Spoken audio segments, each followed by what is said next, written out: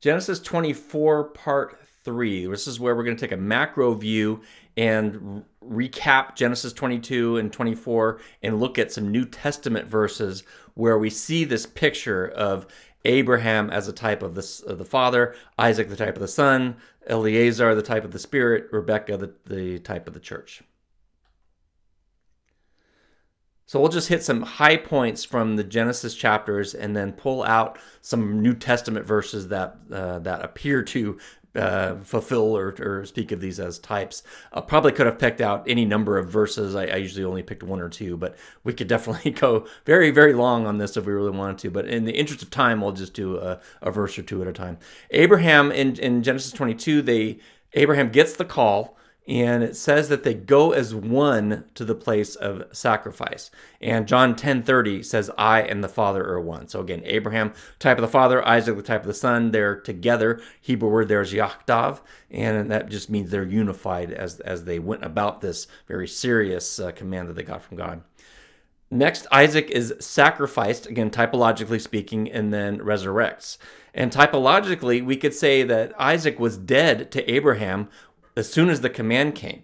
And then the scripture notes that they took 3 days to get to Mount Moriah, where Isaac was then resurrected. So 1 Corinthians 15, Christ died for our sins, according to the scriptures.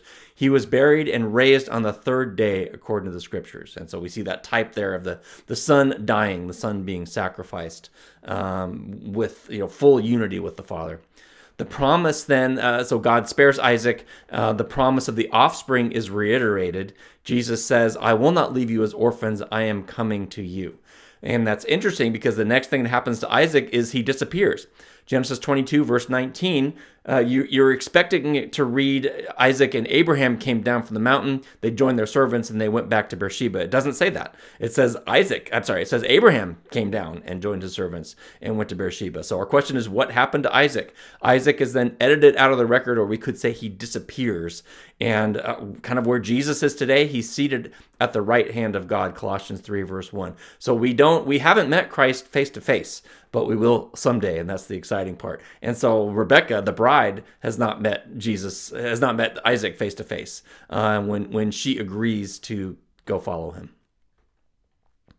And then moving to Genesis 24, we have Abraham commissioning his servant Eliezer. We aren't given his name in chapter 24. We have to go back to chapter 15 before we see his name as Eliezer, which in Hebrew can mean comforter or helper of God. And so Eliezer then becomes a type of the Spirit to go gather a bride for the Son. And so we have this type of Father, Spirit, Son, and Church here. John 14, I will ask the Father, he will give you another helper, referring to the Holy Spirit, so that he may be with you forever. And you have the sense of the same name, a helper of God. Holy Spirit is called a helper. Rebekah is part Jewish and part Gentile. I think we can miss that part, but she is a blood relative of Abraham, and yet she is not a follower yet of the God of Israel. She's living as a distant, in a distant land as a Gentile. Lots of verses talk about this. Romans 11 supports this. Ephesians 2, Paul says, and he came and preached peace to you, shalom, who were far away, Gentiles, and peace to those who were near, referring to Jews. And so I think that's interesting. The church we tend to think of the church being Gentile, but really it's the Gentiles grafted in to the olive tree of Israel. Rebekah agrees, though she has never met the groom face to face. 1 Peter 1, and though you have not seen him, you love him. And though you do not see him now, but believe in him, you greatly rejoice with joy inexpressible and full of glory. And that's just a picture of Rebekah for sure. Next, we have Eliezer giving Rebekah gifts as a testimony of Abraham's faithfulness. And that reminds us that the Holy Spirit gives us spiritual gifts. He gives gifts to the bride of Messiah. And certainly we could look at the spiritual gifts, love, joy, peace, patience, kindness, goodness, gentleness, faithfulness, and self-control. But we can also look at Hebrews 2:4. God is also testifying with them, both by signs and wonders and by various miracles, and by the gifts of the Holy Spirit, according to his own will. In next, Laban, who is a type of the flesh and the world. A lot of commentaries don't pick this up, but I definitely see this as a type, because Laban is attempting to distract, delay, and obstruct Rebekah's answering Abraham's request to go follow after the son. 1 John 2:15-16, do not love the world nor the things in the world. If anyone loves the world, the love of the Father is not in him. For all that is in the world, the lust of the flesh, the lust of the eyes, the boastful pride of life is not from the Father, but is from the world. And remember, this servant here is an emissary of Abraham. He's an ambassador for Abraham. So to reject the servant is to reject Abraham. So we're making a choice between following the world, hanging out with Laban, or following after the Father's request, leading us to the Son. And I think there's just a big application there for us, because the things of this world are, the glitz and the glam, and the things that got Laban's attention, they're there for us too. And we have a daily choice to make between following after those things or locking on and following after the Son. Rebekah, fortunately, overcomes these distractions and makes the choice to pursue Isaac. 1 John 5:5, John continues, who is the one that overcomes the world, but the one who believes that Jesus is the Son of God? So again, the Labans of the world wants to say, hey, what's the rush? Why don't you just kick back and enjoy the finer things in life for a while? But the Spirit is on task, just like we should be when we're on mission. Rebekah did not choose to be the bride, but she had a choice to follow.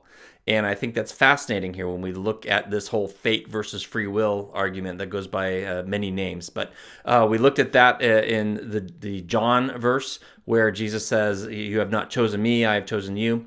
Also, Galatians, you were called to freedom, brothers and sisters, only do not turn your freedom into the opportunity for the flesh, but serve one another through love. So the Bible supports that we cannot do anything to earn our justification with God. That is a free gift that Jesus paid only. Jesus plus me equals, works, and that's not anything I can bring.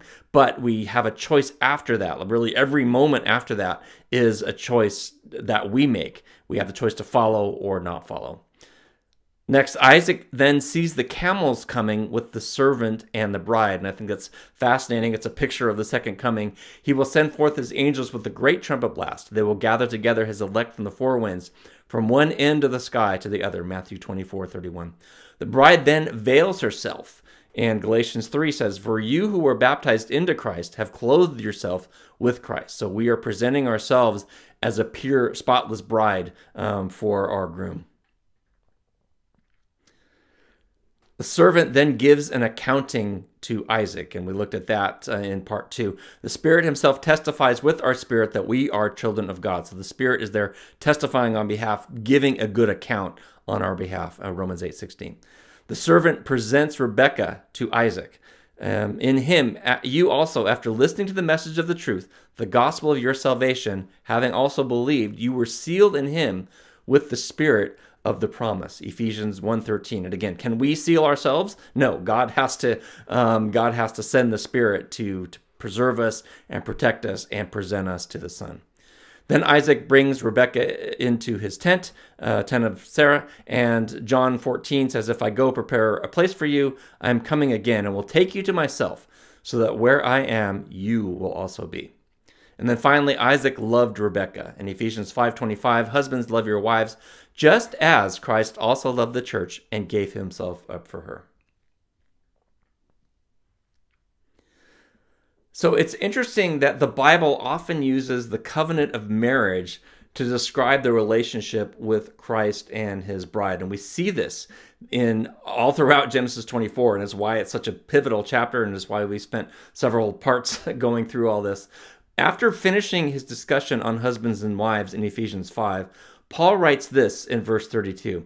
This mystery is great, but I am speaking with reference to Christ and the church. So therefore, this model that we have of husband and wives in marriage, one man, one woman, is to represent Jesus Christ as the groom and the spotless church as the bride of Christ. Sometimes we aren't so spotless. We definitely need his cleansing, but we have that choice to make, again, to follow him or to follow the world. So I think this is all very, very specific and very fitting. It's often said that Jesus is on every page of the Torah, and I think no more is that evident here in Genesis 24. Romans 15, for whatsoever was written in earlier times was written for our instruction, so that perseverance and the encouragement of scriptures we might have hope. And I think that's very, very beautiful and very apropos of Genesis 24. Now, on your screen, you can see a picture of Beersheba, which is where we presume Isaac and Rebekah made their home. It'll be between there and Hebron for sure. Next time we'll be in Genesis 25, which will be the birth of Jacob and Esau and the famous birthright story. So join us next time for Genesis 25.